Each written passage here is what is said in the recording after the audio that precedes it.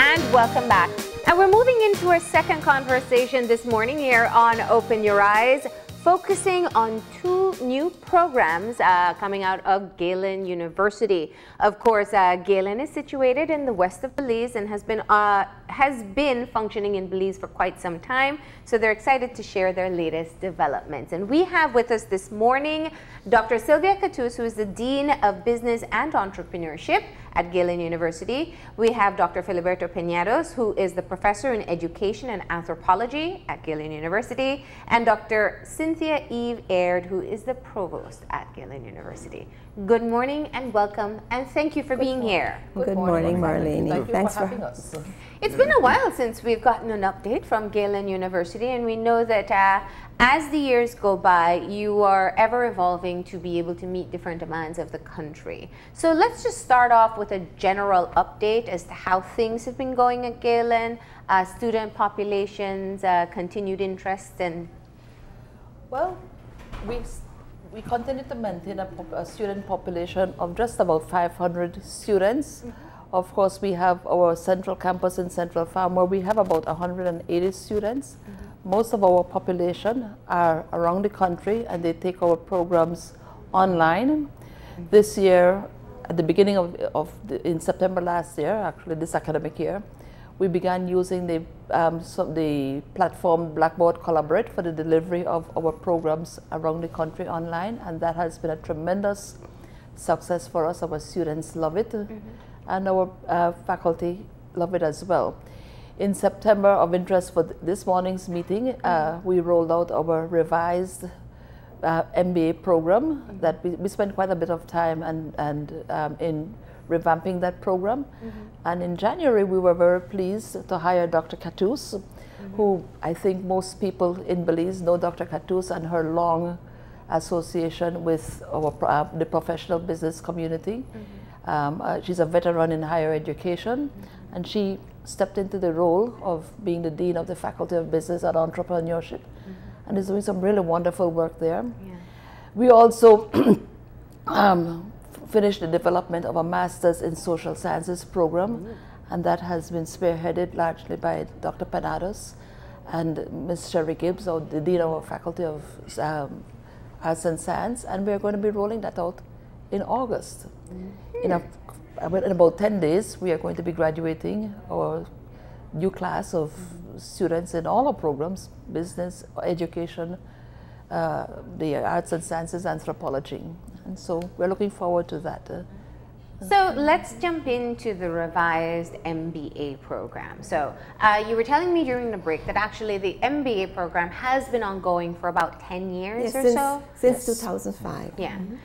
But essentially what has happened is you jumped in and revamped the entire curriculum. Why is that necessary at this point? Well, the thing is, as the demands of the business community changes, as the global environment changes, we need to continuously be training people that are able to respond to those changes. What are some of the integral changes that have been instituted in the revised program? In the revised program, we have it's a bit more technical. We have added a research component. It had a research component before, but now we're expecting our students to do 2 semesters of research. We also do a bit more strategic planning, more hands-on projects as well.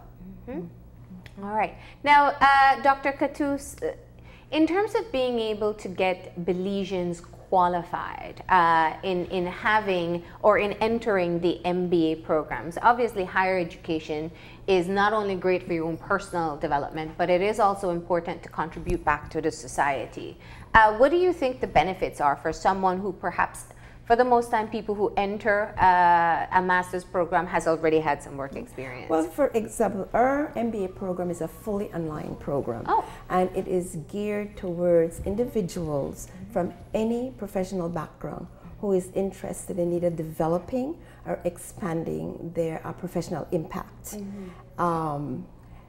In addition to that, we have a very innovative curriculum, which allows the individual to almost immediately begin to make an impact in the workplace. With hands-on skills that they'll learn in the class? Precisely, through projects. The projects oftentimes come from the student's own workplace. We ask them to bring projects to the classroom that they are already having stream or they would like to bring on stream in their workplace. Now, what has been the experience so far since the rollout in September? It's really been excellent. Our admissions, our applications are up, I'm told. I haven't seen the numbers yet, so we're very excited about it. We have a very strong cohort right now that started last year. We have a cohort of about 12.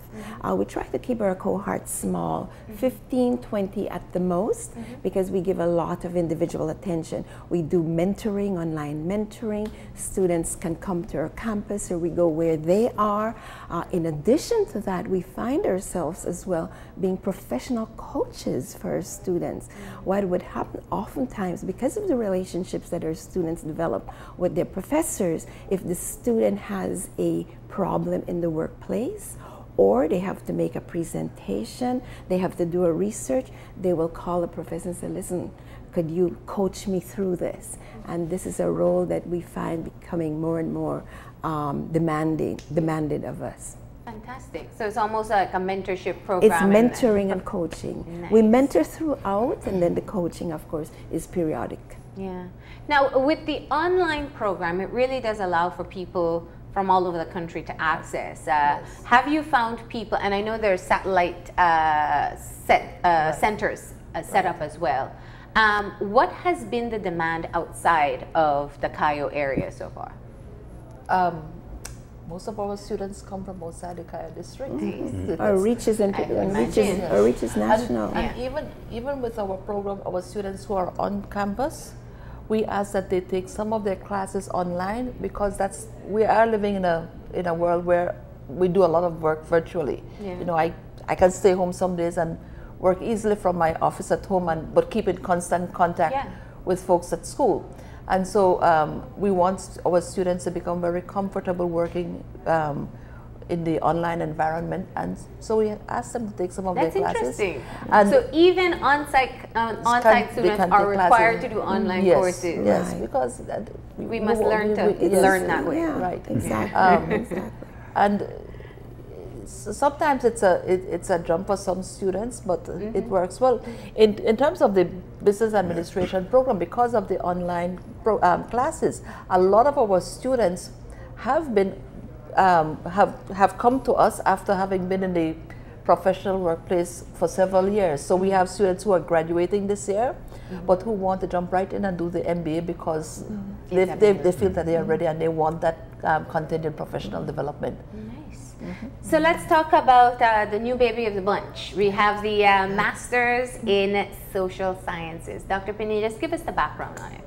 Okay, well, this is a Master's in Social Science with the possibility of concentration. Perhaps first of all, I want to say why it is that we're having a program in social science. But social science, I think, is one of the weakest disciplines in Belize. Well, first of all, there are not many master's degrees, but the social sciences are weak. We have a program maybe in social work at UB, but really, when you think about the social issues that we face as a country, it requires people trained in the social science that have a theoretical background to understand these issues and to generate creative solutions. And so we're responding to that. And so the Master's in Social Science is a program that's going to be about 42 credit hours, and it has a very strong foundation in social theory, so that you can think about Belize. I've always thought about the challenge of Belize is think Belize from Belize, right? How do we address the issues that we're facing? How do we think about our future? How do we understand our history, okay? So those are the kind of things that we want to tackle. So there's a strong theoretical foundation, and then there's also a strong focus on Belize and the region. So Belize and the global south, as it were. So, and also a strong emphasis on independent study, independent scholarship, developing that. So you will see that it has an 8 credit thesis and also the master's program gives you an opportunity to concentrate in an area. So it's a master's in social science. Everybody does the foundation, which is, as I said, those strong foundations, and then it provides the students with an opportunity to specialize in an area. Yeah. What are the areas open for concentration? Okay, so we're doing anthropology, we're doing history, sociology, development studies, and we're doing political economy, and we're looking also at the possibility of the social dimension to natural resource management. So there's like natural resource management, which often, when we think about environmental management, thinking of what to do with the trees and what's happening with the trees, what's happening with the marine life and so on. But often we forget about the human dimension. So social science offers a tremendous breadth of tools and ways of thinking, okay, to address the issues that affect the environment. So that's one of the areas that we're looking at. We have to finalize that. And also criminal justice. You know, criminal justice, Galen already has an undergrad program. And so I think it would be a great service to provide to our students who are continuing to study. So those are the areas of concentration. The program is going to be face-to-face, so that kind of changes a little bit dynamics from the online, or it's going to be a hybrid program, and that's something, again, that we're trying to fine-tune. And the reason why the face-to-face is that we do not only want to offer students the possibility of obtaining a master's in social science, we want to create a kind of network of social scientists, of people who are looking at the issues that Belize is facing and tackling them and creating a community, as it were. So we feel that in the first instance, we want to make sure that there's a face-to-face component. However, it's going to be, this face-to-face component is going to be concentrated in weekends, because we know a lot of people who might want to take this program are people who are working already. So we're looking at two modalities, again, something that we're fine-tuning. One of them might be for people to take 3 courses during the weekend, so they're 3-hour sessions.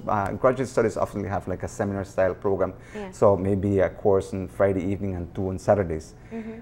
But, okay, in the last discussion we've been having, because we've been thinking really creatively about this. But this is being created, and that's, I think that's part of the beauty of being able to recognize the needs of the country and then formulate what will work best. Right? Exactly. So I hear you. Yeah, so it's something that we're constantly examining. So we're looking at the possibility we're considering right now of 2-hour seminars and 1 hour online that allows then people to kind of come the weekend maybe for 1 day, do the courses, and then have a 1-hour seminar online. So it's kind of a hybrid program, and a lot of universities are doing that, and it's proven to be quite successful. Okay. Now, talk about what are the programs that are established for undergrad for social sciences, because those would be a precursor to get into the social sciences master's program. Bachelor's in Anthropology and Criminal Justice. Okay. Right. Those are at Galen, I mean, and in Belize. A lot of environmental science too. But students who, for example, come from a social work background, teachers who have done kind of the social studies curriculum and they want to, you know, increase their knowledge in the social sciences. Those and other areas, I think. History is another program that's also students can do here in Belize, so they can, you know, go into a social science program. Now, Dr. Penados, with your skills or your experience, I should say, working within different communities in Belize and different NGOs and INGOs, what would you say is the greatest benefit of having people who are already involved in social work, or people who are interested in social work, and having this kind of specialized degree? Okay. You know, I mean, the kind of challenges that we face, okay, no doubt need for lateral kinds of thinking, okay, different ways of considering. And so what a social science degree offers is a variety of paradigms from which to think about these problems, okay. So for me, it is not only, even though it has a strong emphasis on theory, it's not necessarily that we're thinking all of these people are going to become theoreticians in social science. But rather that it gives them a the knowledge if we can do something. Exactly. But we know that practice without theory, it becomes repetition. Okay, and so that's one of the things that I think this program really offers. the scope of different ways of thinking, of approaching problems, approaching social issues, interpreting what's going on in Belize and generating solutions. To me, that's the greatest value. The other value is that it will have a strong focus on independent study and on research. So, I mean, a person who's already working in some area, okay? Let's say, for example, somebody working in one of the agencies in Belize that's tackling HIV, right? Or violence, okay, social violence. They can come into this program. They could develop, they could concentrate in that area. They could actually conduct research in that particular area that could be related to their workplace. And hopefully at the end, not only is there additional knowledge, but it could be of direct value and could be implemented immediately, some of the solutions at their workplace. You may even come up with a tangible project to be able to execute.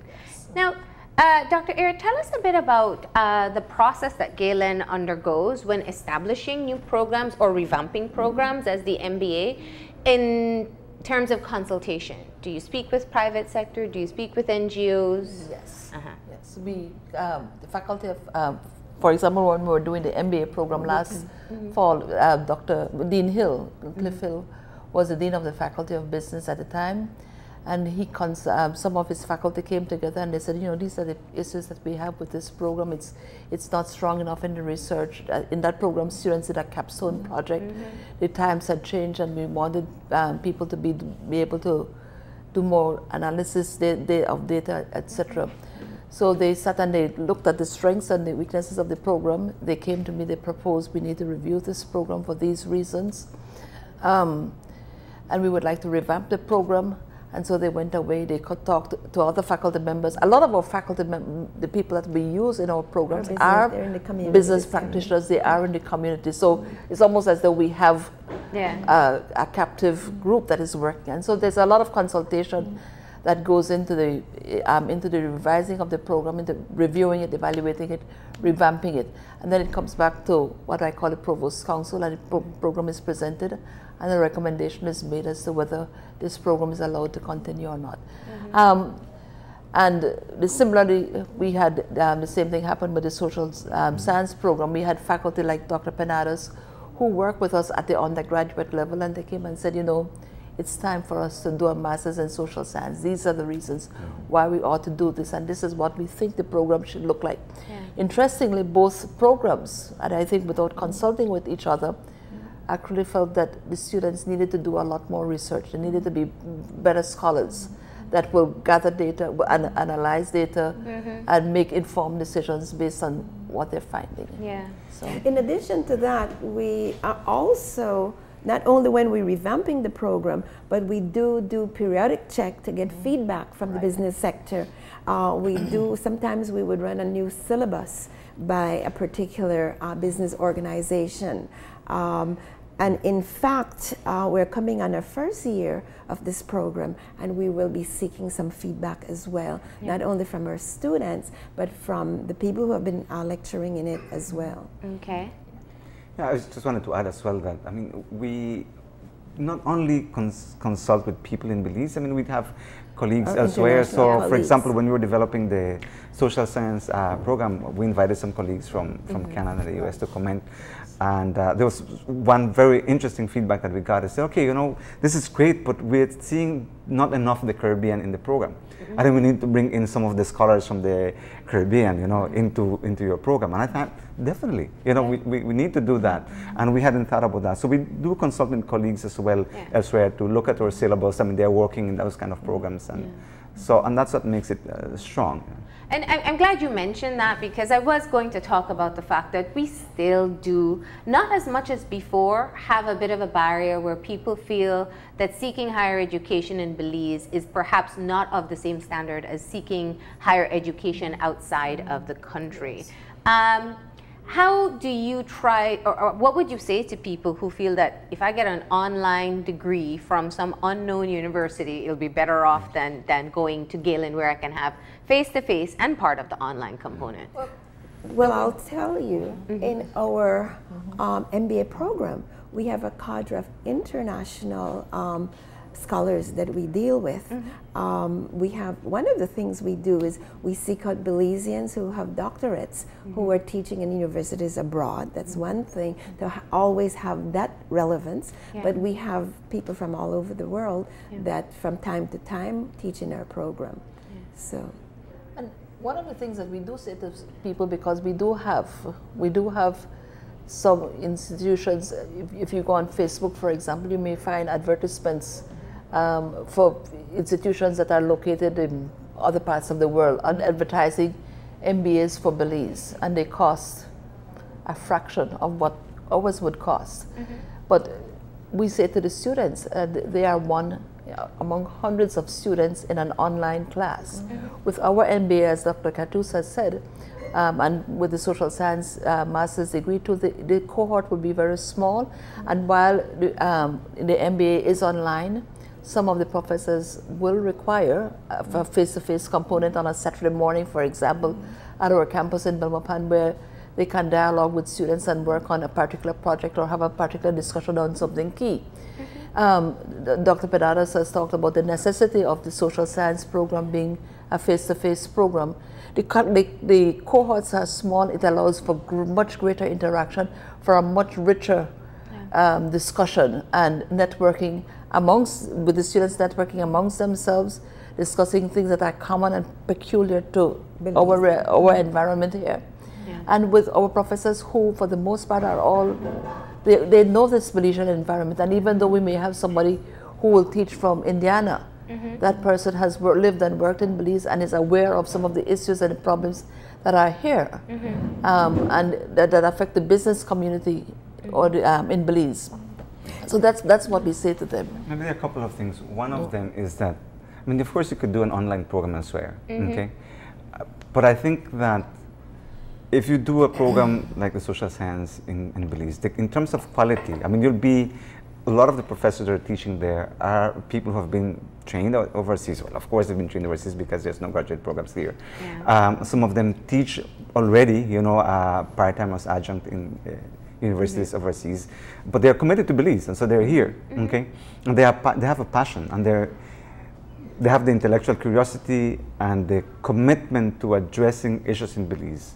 That I think you won't get elsewhere. These programs are responsive. I mean, they're developed out of need. You know, like I felt need to say, you know what we need here? We need to address this issue, so let's develop a program. You will have access to other students from Belize who are interested in those kinds of issues. And I think not only as a person, professionally can that contribute something, but I think for the country itself, to have a group of people who are talking among themselves about the kinds of issues, trying to generate solutions. I mean, that's invaluable, I think. Absolutely. Yeah, and with the MBA program, we're developing a community of professionals in the business sector in particular, who are able to work with each other, support each other, and I think that is something that would be lost if you do an overseas program. So let's talk about affordability. What are the costs associated with these two master's programs? And how long will the program run for? The MBA program is about 2 years. We do 2 courses per semester, and they're not done. They're done consecutively, so you're only working on one course at a time. The courses are about 7 weeks each. We have about 12 courses in the program. Each course is 3 credit hours, so we have 36 credit hours. It's $750 per credit hour.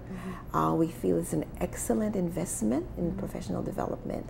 And what you get out of the program and what we expect that your net worth should go up and so easily cover the cost of that program. Another thing that also happens is that some employers offer it as a benefit to their employees. In addition to that, we try to make it even more affordable because we have the Galen Eagle loan program that students can access. I guess we'll get to that, but Dr. Penados? No, absolutely. I mean, in terms of the rates, they're the same. Okay. And affordability, if you notice, we are designing this program for students who are people who are already working. Okay. We understand. I mean, you cannot give up your job and go to study. Okay. And so that's one of the big elements of this program, that will allow people to work and study, and I think that increases the affordability of it. And in terms of, I mean, the return of an investment, because it is an investment. I think there's no doubt that there's a return on investment, both financially to yourself, but I think professionally and to the larger society, I think there's a lot that come out of it. No doubt. Now, just allow me here, because we understand with the MBA, where especially in the business sector, a higher degree is often incentivized. In the social sector, not always. In fact, there are many people who are currently working, have years of experience, and perhaps don't have the qualifications. What would you say to them about the benefits of getting into a master's program? I don't know what, I mean, I hear what you're saying. I think the social sciences, I think if you think about the US context, I mean, certainly I think we know that the humanities and the social sciences, they don't pay you as much. I haven't become a millionaire yet, but still have hope. Neither have the rest of us. But I think that in Belize, I mean, the opportunities. No, I mean that people are already, years of experience allows you to be able to move up within the social sector. Right. No, not the incentive part. Right, okay, I would never advocate to people like that. That sounds all right. Okay, all right. Sorry. No, it's slavery, but I'm kidding.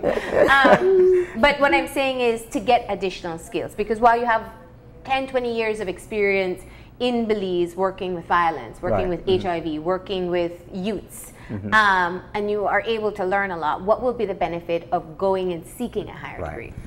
I think we know the value of professional development. I think, and often the people who are in the social sector, they're there because they have a passion for what they're doing. To me, not only will a social science program give you additional tools to address the issues that you're facing, but I think it can re-energize you. I mean, there's nothing like going to back to school, to graduate studies. You hear people talk about it. You go back to graduate school, you're intellectually stimulated, okay? You're challenged, and you're hearing from other people. So you also get a network of people to bounce ideas off. So I think it can only improve in what you can do for your organization, for the issues that you're concerned about. And build your arsenal. Yeah, exactly. I think too, and this might just be my personal pet peeve, that sometimes we Belizeans seek answers to our own problems from those outside. I think that this social science program will allow the students who go through the program to find and to study the problems, to find solutions to our own problems, so that we could begin to rely on ourselves more as a people for finding solutions to problems that plague us as Belizeans. We understand ourselves much better. Absolutely. And lastly, let's talk about the Galen loan program, Eagle loan program, or just financing opportunities. Let's go that route. I'll say that we're in the process. We're in the process of creating an Eagle loan program. We understand that education is expensive, and we understand that too often when you go to some of the lending agencies, you have to collateralize your house and lot, and you know, Dr. Penados is going to have a son coming to Galen in a short while.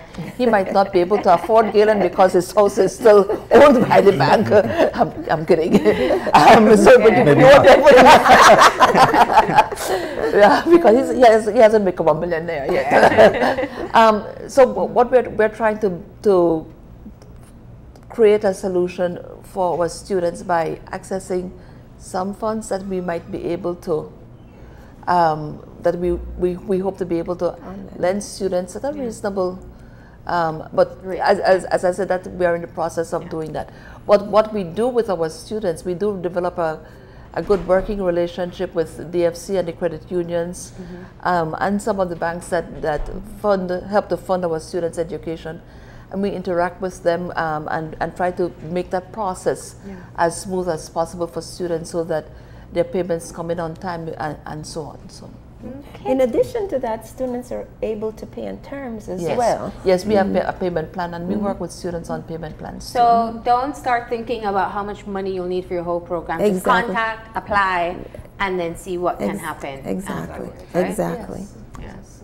All right. So the application period for the new master's program, for the revised and the new master's program? For the MBA, it's May 31st. Okay. Our prospective applicants can go online at galen.edu.bz and download the application.